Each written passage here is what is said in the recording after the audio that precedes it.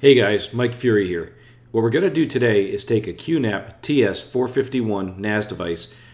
We're going to remove the default 1 gigabyte of RAM and we're going to install 4 gigabytes of RAM. That'll allow us to run additional applications on the device, such as Virtualization Station, where you can go ahead and run different copies of Windows as a server on your NAS, which means you don't need to go ahead and build a second system in your house, let's say to run a small copy of SQL Server. This works very well in home offices, small businesses. The skills required to do this: if you know how to turn a screwdriver, you'll be able to do this. It's an easy upgrade. It's not as easy as, let's say, some laptop upgrades where you remove a panel off the back and swap out the DIMM without actually opening up the unit.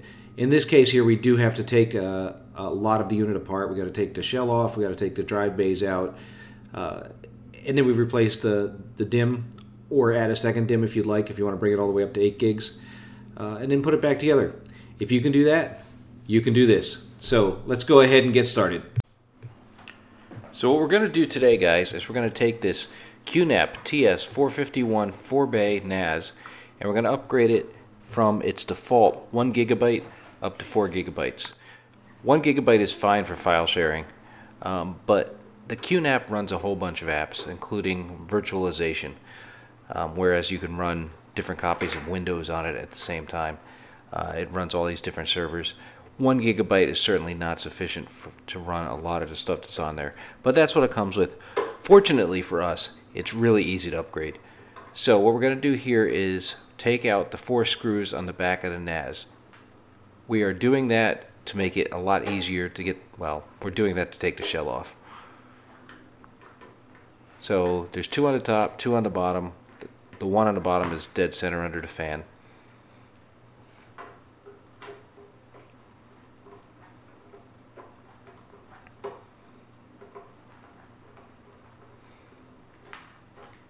Okay, so once the 4 screws are out, we're just going to go ahead, and what this shell does is just slide off to the back. You have to turn it on its side. It kind of goes around three sides of the device. Truth in advertising. This is the first time I ever opened up the thing. I did it for you guys, just to show you how it was going to be done. One thing I discovered here, though, is that you do have to take the drive bays out. Not sure why I didn't think of that, but the drive bays all have to come out. What I would recommend is that, actually not recommend, almost required, you have to number the drives. 1, 2, 3, 4 based on the bays. If you put them back in the wrong bays, you will have problems accessing your data later. That would be bad. So just write number 1, 2, 3, 4 on top of the labels of your drives as you take them out. Save yourself some heartache. And also, just to be fair, it wouldn't be bad to back up your data before you do this, just in case you do something horrific and blow up the NAS. Anyway, your outer shell is off at this point. What I am doing now is trying to figure out how I'm going to get down to the RAM, and I decided to start taking the rest of the device apart.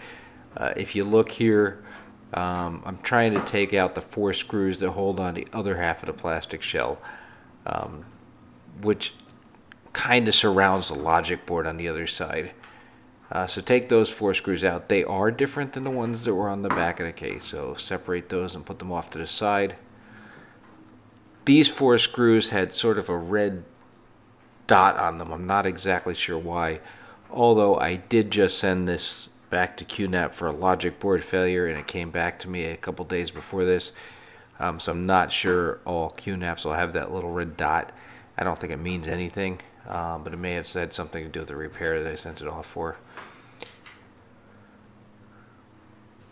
I'm a little OCD. I typically stand my screws when I can on the back so they stand up and they don't roll off.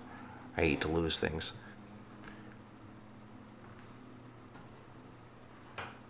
Now, this other shell, once you get those 4 screws out, just kind of unclicks. Be a little bit careful because the front of it is surrounding the USB port on the front and those contact switches and the LEDs, so not that this is hard or that it's prone to breaking stuff, but that's probably the most delicate part you got to deal with right there, and it's not really that big of a deal. So at this point, I'm kind of looking at the thing going, where the heck is the SIM slot? Well, it's down underneath that drive bay, and you can't get to it without taking out the entire drive bay. So guess what? We're taking out more screws. There's 4 screws, 2 on each side at the bottom of the drive bay. You're going to see me taking them out now.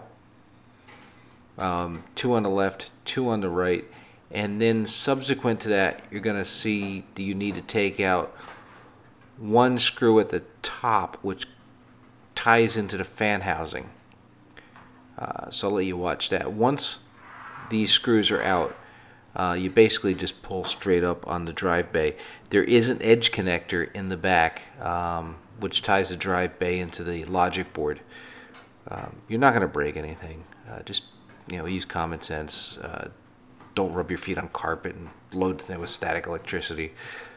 Take your screws out. Just lift gently. This is the point where I'm just noticed the screw on the top of the fan casing. Not a big deal. So you're going to take that out, and then you're going to put it aside.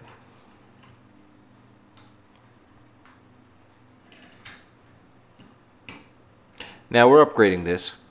Like I said, I came with 1 gigabyte of memory. Officially, you can upgrade it to 8 gigabytes of memory. I've heard of people that upgraded it to 16 gigabytes, and it works just fine. I just happen to have a 4 gigabytes SO-DIMM. I bought it off my daughter. She upgraded her laptop, and this worked out well, and I wanted to play with the virtualization stuff. So you can see there I took out the entire drive cage. And now we're at the motherboard. You can clearly see the one DIMM closest to the camera. There's my new DIMM. So you just pull the 2 little arms aside and pull that out and sit it down. The second DIMM is to the left side there. They're not in parallel. They're sort of perpendicular there. So if you had a second DIMM, you would put it over there. So I'm just comparing speeds and being geeky and looking at the tech specs.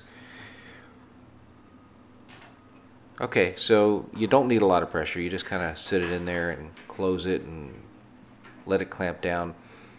I'm putting the other DIMM aside so I don't mess it up. Later use. Okay, now you're done. The upgrade's completed. You just got to reassemble everything. So the drive cage is going to go back in. It's going to connect into the same edge connector. Again, it's going to take a little bit of pressure. If it takes a lot of pressure, you're doing something wrong. It just takes a little bit of pressure. Very easy to do. Relax. You're not going to break anything. If you got the confidence to go this far, you got the skills to finish it. So we're going to put the screws back in the top of the fan casing. And by the way, I did not use a magnetic screwdriver, so yeah, I had to be a little delicate. A magnetic screwdriver really does help here because, especially if you're new at this, screws fall. Murphy's law of screws falling is they fall down into the place you can't get at it. So typically under the logic board or someplace else that's just a real pain in the ass. So be careful. Like I said, magnetic screwdriver makes it a little bit easier.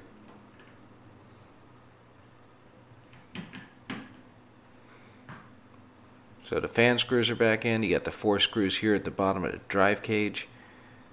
So you go ahead and screw those back in.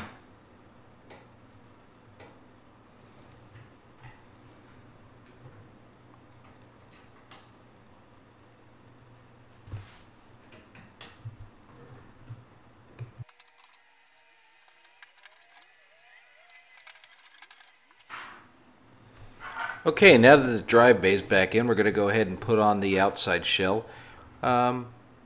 Slide it from the front toward the back so you can get it over to USB connector. Get your contact switches in. This is real easy. And then once it sits in, it's kind of like a glove. Go ahead and put in the screws to hold this.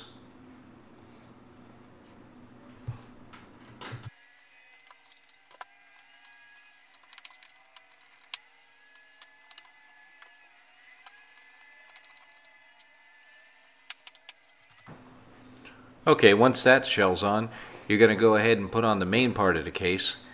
And this is very much like traditional, kind of a cheap PC case. You slide it over. It's got these slide connectors. It works. It's a little tricky sometimes, but start from the back, push the thing all the way down, start from the back, slide it forward. I'm just checking the connectors there, make sure I'm doing it right. But basically just go ahead and put it down there. Again, it's not hard. It's just takes some patience. So push down, slide it forward. You should find that both sides are flush with the bottom shell. And at this point, you go ahead and put in your last 4 screws, and you are completely upgraded after this. So let's get those screws in, and then we'll boot the unit up, and we'll see that it does have the additional memory.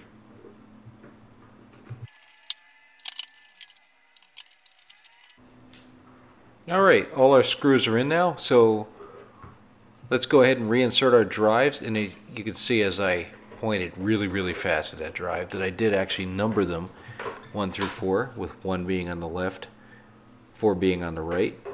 So if you number them, you'll have no trouble figuring out where each one goes.